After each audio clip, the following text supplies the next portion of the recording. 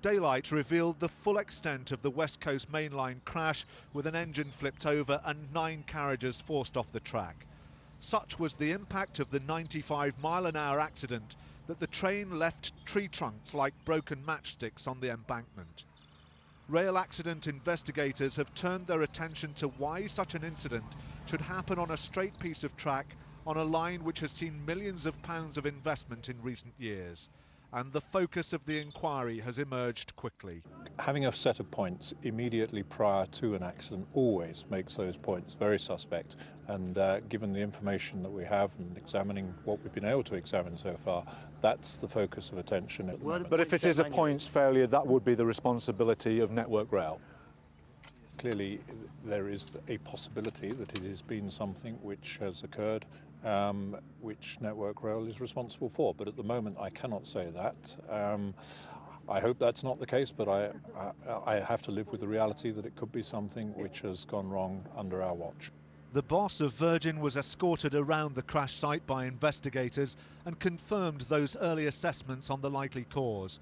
A clearly emotional Sir Richard cut short a family holiday to visit the scene. I've been in the transportation business for nearly 25 years.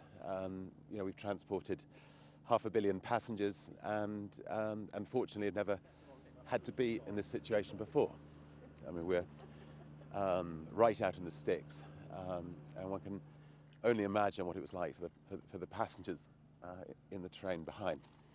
Passengers said that rumbling turned to turbulence and then violent shaking as one by one the carriages left the tracks.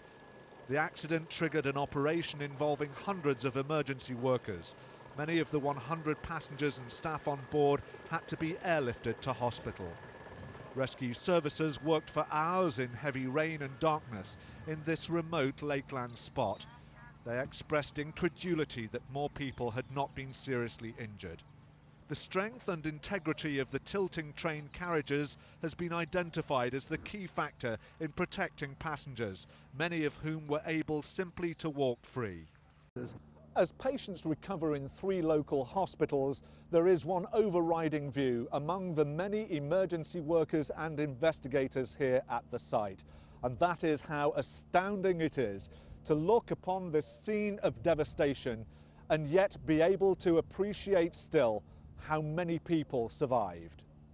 Despite that, there is a sense of urgency in establishing whether or not a points failure resulted in a high-speed train carrying 100 people being tossed from the tracks.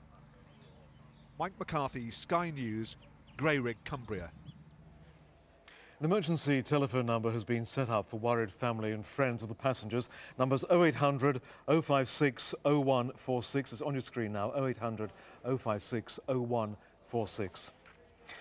The team